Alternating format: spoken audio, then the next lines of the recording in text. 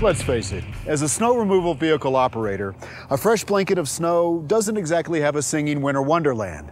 In all of its beauty, lurking beneath that beautiful blanket of snow is a multitude of hidden hazards. And those hazards can put your life in danger, cause severe damage to your vehicle, and put innocent bystanders at tremendous risk. So whether you plow snow professionally or independently, it is your personal responsibility to follow safe operating procedures. No matter how much experience you have, plowing with safety in mind will not only help you arrive home safely, but will also protect your vehicle and community from damage.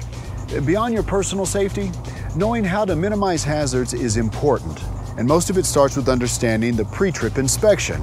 So we'll cover what to look for, why you're looking for it, and what you should do if you find it.